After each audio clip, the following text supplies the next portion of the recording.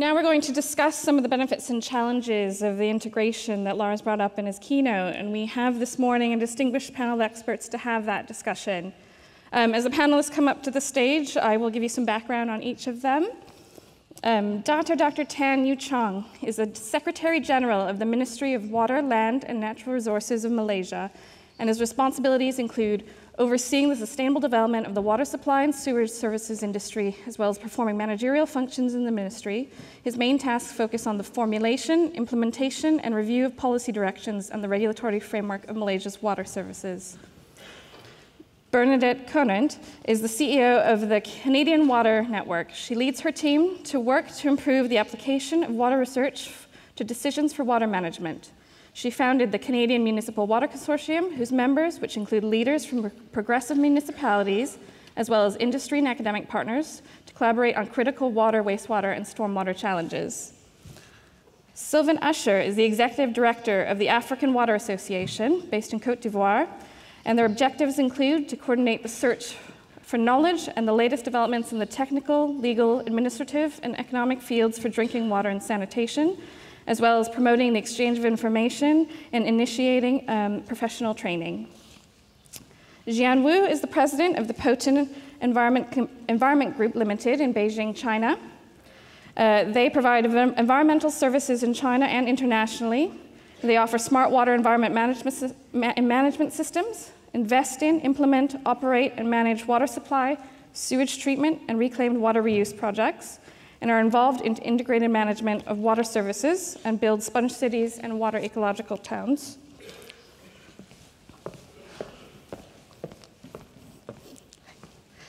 So now we have about 20 minutes for discussion, and I will start out with an initial question for each of the panelists to answer, and then help guide the discussion along the way. So no more than 2 minutes for this first question. So Copenhagen has been able to address climate change and sustainability through an integrated utility, though not without challenges.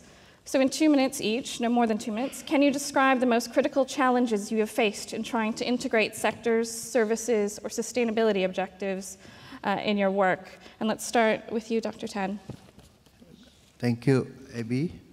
Good morning, ladies and gentlemen.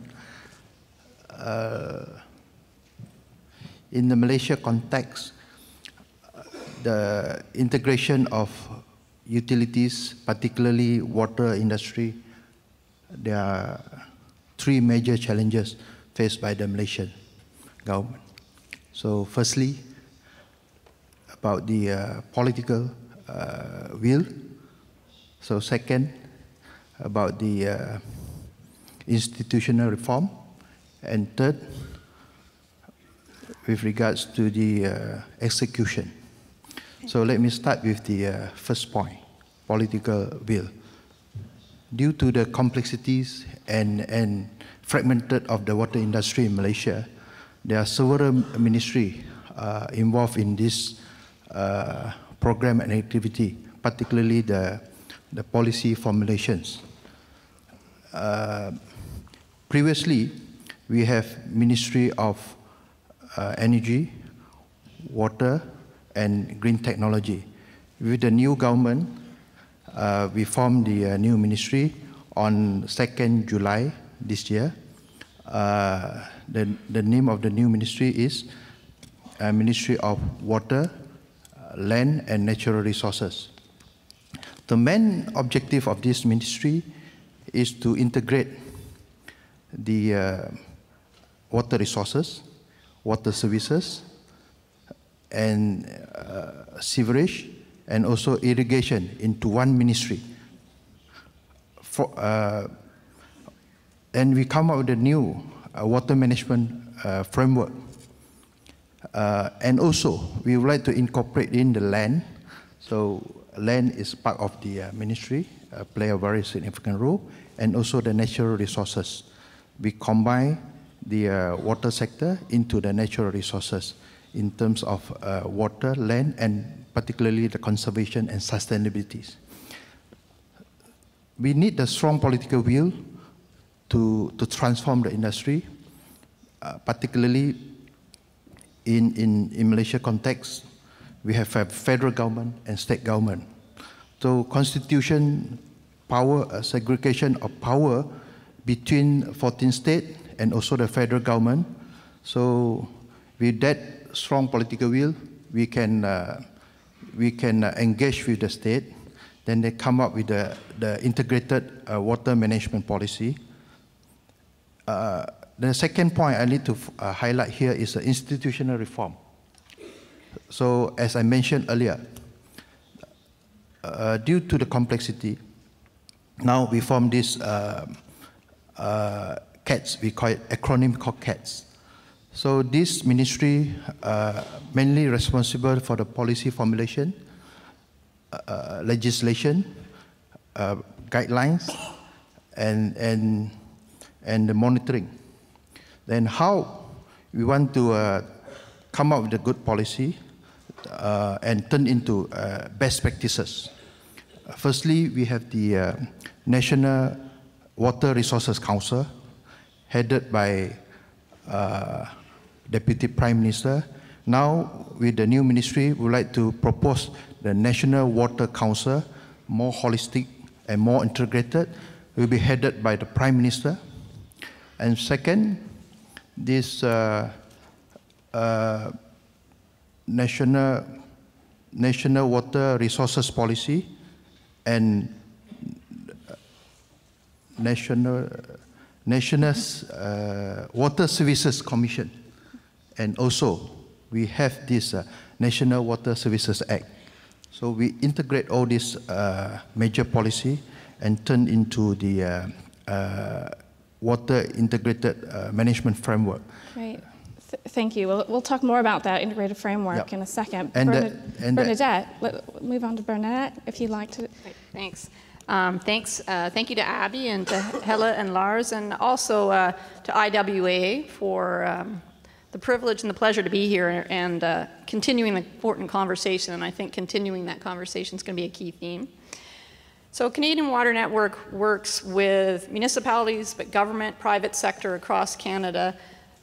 We're one of those bridge organizations that Mark van Loodstrik talked about yesterday, with the express purpose of helping them either accelerate, advance, or improve water management decisions. So what that does is help us focus on the driver's side of the decisions. So, you know, in answer to your question, it's not what I have seen, but I'll give you my sort of Canadian perspective on what we've seen as the barriers, and particularly for utilities in terms of the question. And they really come down to two big things. Number one is governance.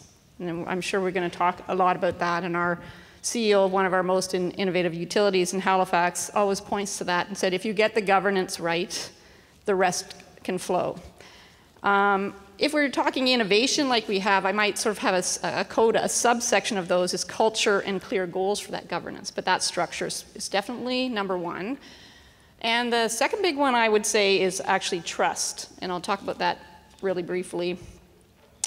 So the governance is really what we're talking a lot about here, about how we organize ourselves. And in our case, not just how we organize the doing, but how we organize the accessed and making sense. So really, when I talk about what Canadian Water Network does, we try to help make sense of all the information that's out there for decisions. And that requires that we organize, or the challenges are organizing in a way that does two things. One, the integration needs to be enabled. So you've got to create mechanisms that allow that to happen. And Dr. Tan talked about some of those reforms specifically focused on that.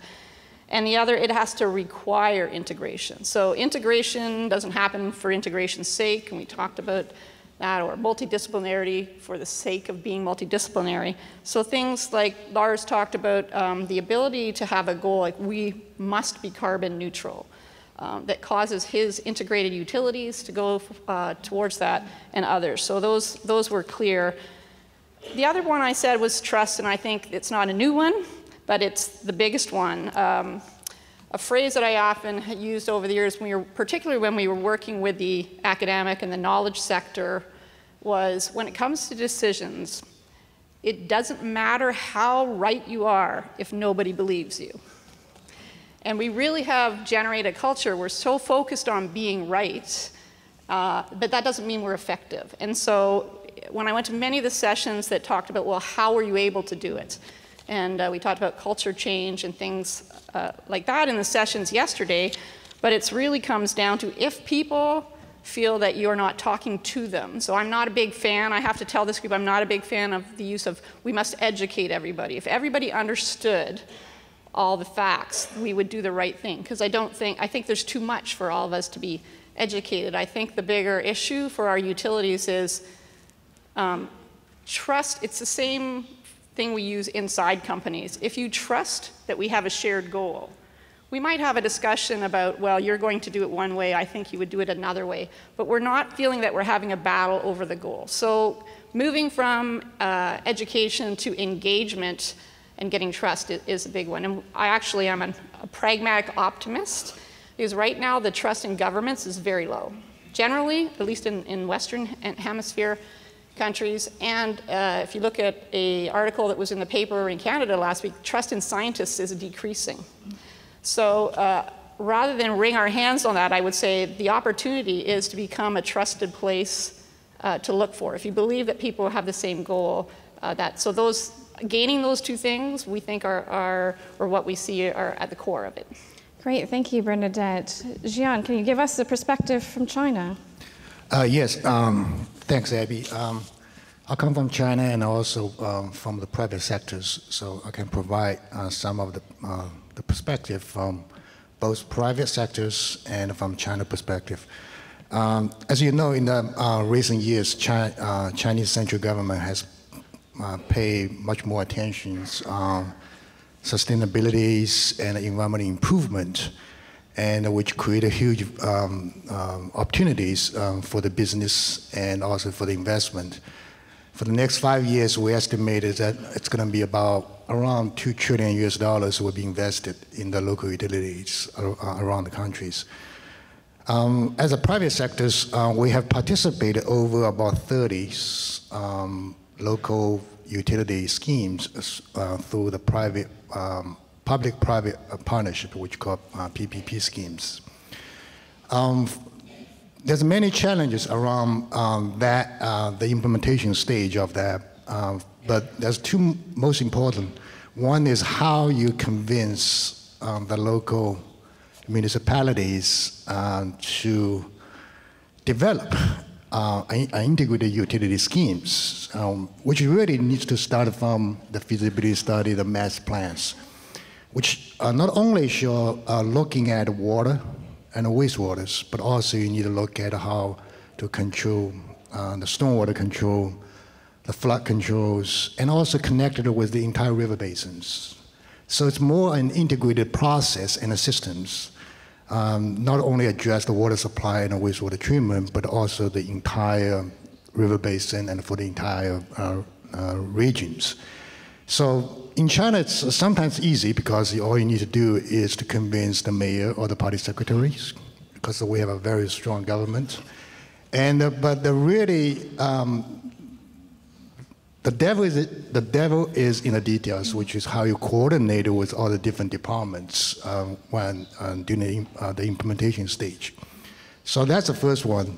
The second one is really how you help the local government to pay for it, because it's really through the financing you can build it and you can implement it during the starting stage. But how do you help the government to pay for it? Then you really need to look at it, how to create a value for the cities. You know, not only you clean up the river basin, but also you create it.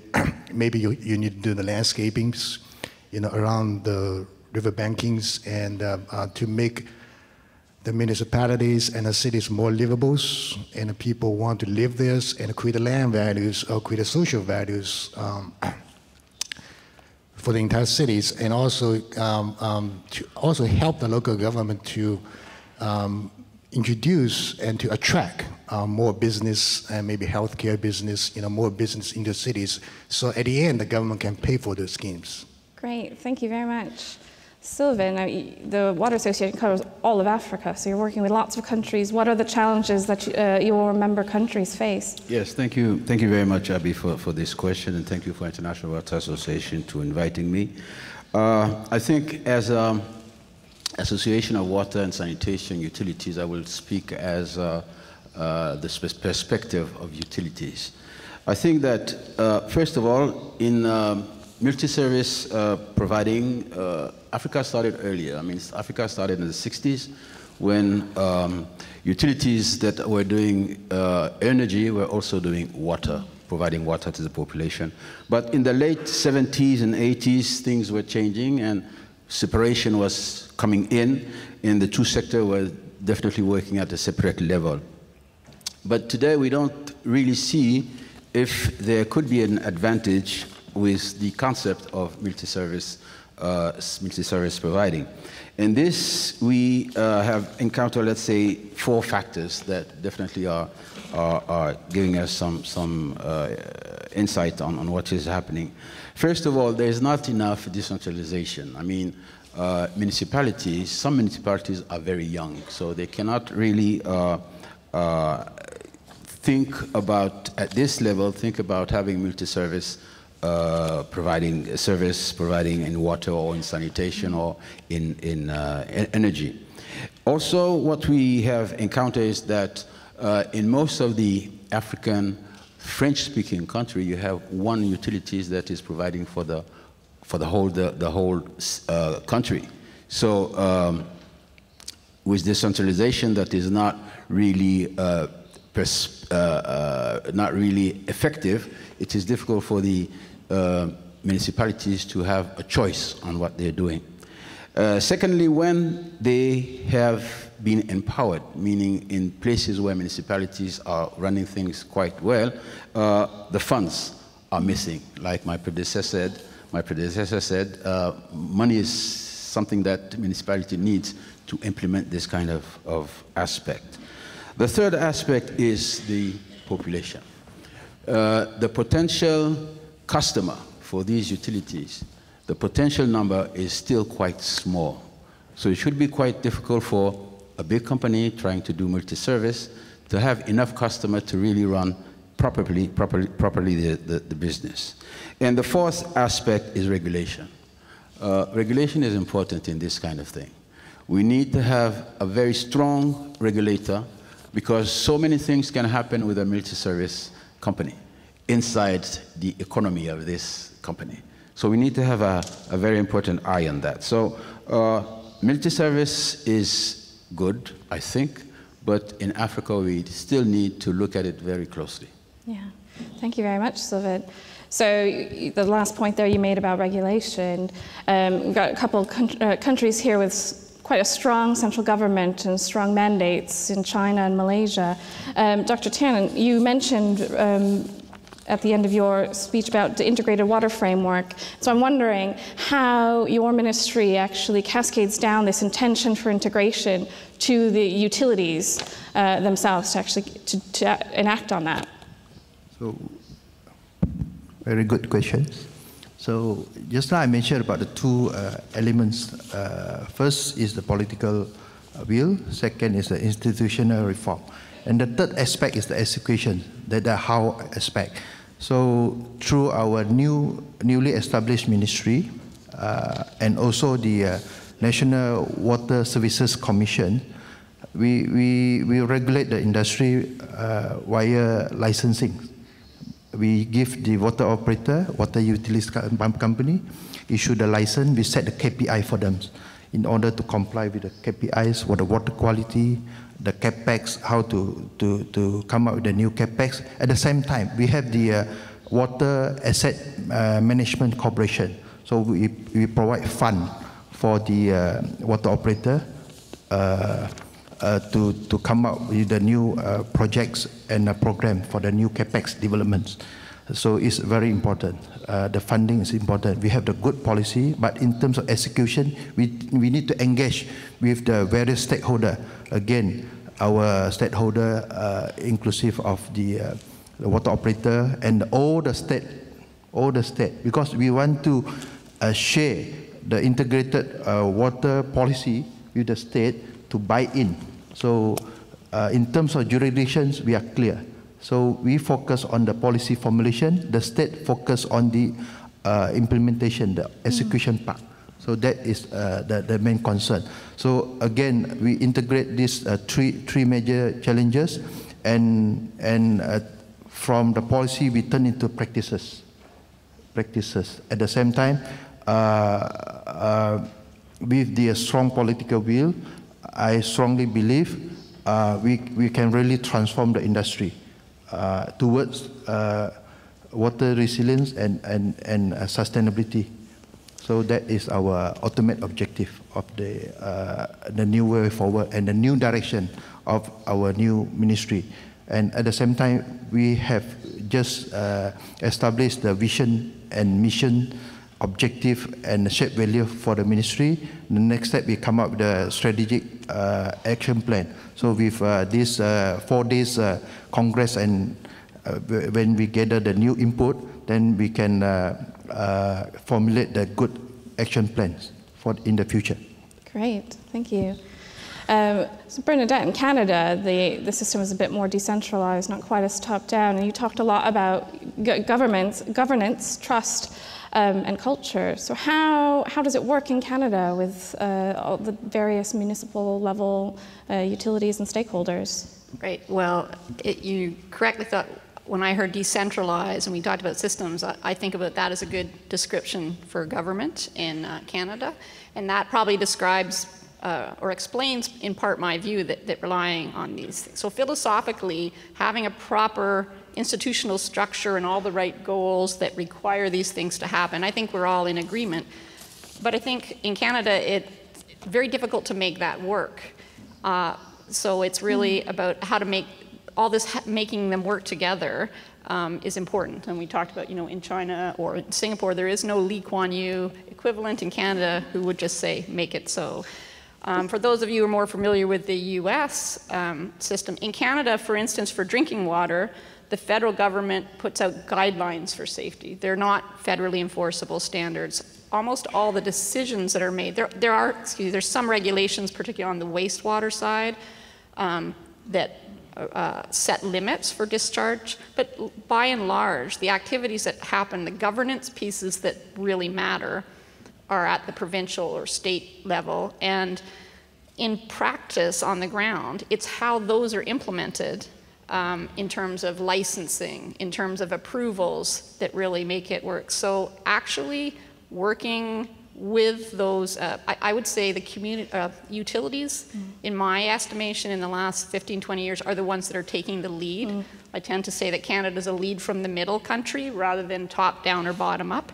And so that maybe explains my emphasis on trust, because it's really about trying to find where the ability to move in the existing system is, and then make a case for change as you go forward. So by nature, by nature of the very system, we get better progress when we work within it and try to build sort of coalitions, if you like, for progress than we do about sort of lobbying and institutional reform. So that's much more part of the Canadian culture as a people, but also it's necessitated by the system. Makes sense. So Sylvain had mentioned that financing is a big issue, but Jian, you'd said that you have $2 trillion worth of investment from the central government. As a private utility working with those governments, do you have an easier time integrating services in your utilities then, or is it still trying to convince the municipalities the benefits of integration and sponge cities? It's a good question, and oftentimes I perplex myself on that question as well. So I think in China, well, first of all, 2 trillion is the amount of monies which is needed for the plan which is laid out by the central government. It doesn't mean the central government will spend the money, but the money needs to be collected.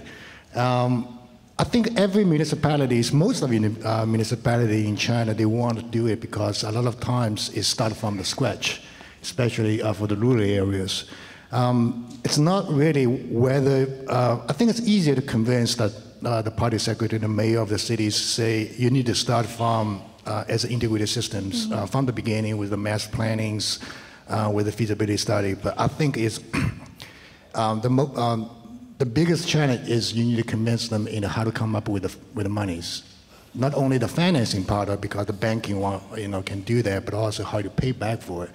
And also, so that's what we need to do is to help the local government is not only looking at how to establish those infrastructures, but also help them to say, after you improve the living standards, the environmental conditions of the local cities, and how do you create values and economic and social values, which is one is land values in China. There's a lot of social value on that is on the land. The other is to attract the travelers, to attract the people to come to your city to spend the monies, and also to help the local government to attract new business. Now in China we call it upgraded consumptions, which mainly green consumption like healthcare, sports, recreation. So it's easier for us to ask the government, say, you need to do that in the right way, and but also you need to help them say how to pay for the right ways. Yeah, makes sense. So Sylvan, I'm going to change it a little bit, but Lars mentioned sort of the Emerging Leaders program that they do in Copenhagen, and I'm wondering, from your perspective, what do we need to be doing to set the stage for future generations to manage utilities in an integrated way, and what are you doing with the Africa Water Association? Okay, I think if we come back on the multi-service aspect of what we're dealing with, I would like to distinguish two things. First of all, the multi-service, the municipality's utility, which is multi-service that municipality owns, and a private utility contracting with a municipality, which is another aspect of the thing.